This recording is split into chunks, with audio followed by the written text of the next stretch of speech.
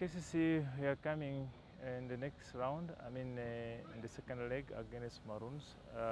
We don't have so much we have strategized, only that we want to, first of all, keep at the same level, also improve our players.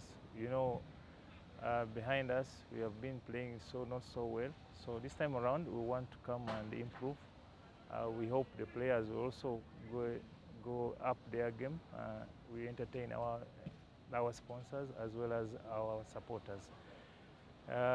Maroons still has anything can happen in the game, but we hope to put up a very good show tomorrow to entertain our people.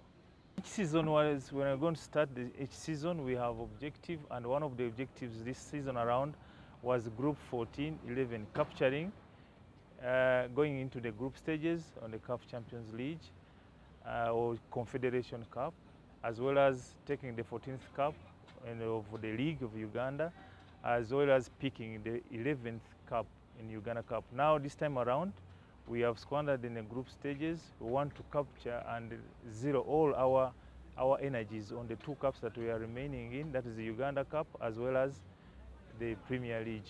Of late, we have been having so much injuries. Some players are off. They are under the squad that is injured. We do not expect anyone to come soon. We want to still maintain what we have and still win with what we have.